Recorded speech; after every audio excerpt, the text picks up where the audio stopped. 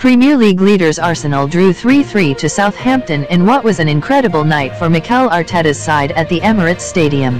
Southampton took a shock lead inside the opening minute with goalkeeper Aaron Ramsdale passing the ball straight to Carlos Alcaraz, who finished beautifully. The Saints would double their advantage inside 15 minutes as former Arsenal forward Theo Walcott converted coolly, having been played in by Alcaraz. The Gunners were back in it soon after. Bukayo Saka crossed from the right for Gabriel Martinelli to fire home and half the arrears. It would be Southampton who would get the next goal, pulling 2 goals clear again in the second half as a corner was flicked on to Duje Caleta-Car, who headed home past Ramsdale.